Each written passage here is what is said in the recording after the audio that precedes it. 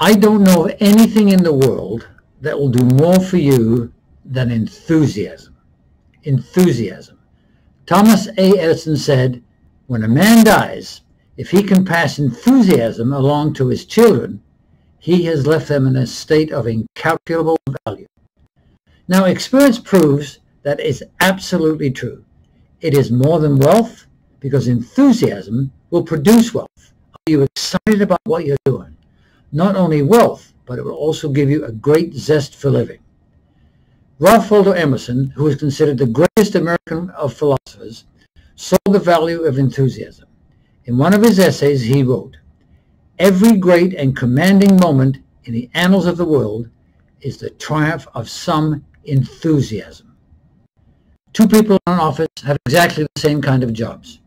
One works in a half-hearted way, as if he was bored at it. The other points to the clock at 5 o'clock. The other guy, he works with gusto, finds it exciting, finds each day an adventure. Now, which one of these guys do you think is going to do a better job?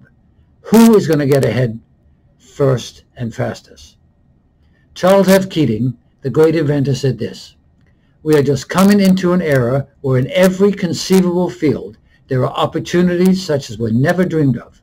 These opportunities will go to the men and women who have this one quality, enthusiasm and excitement for life.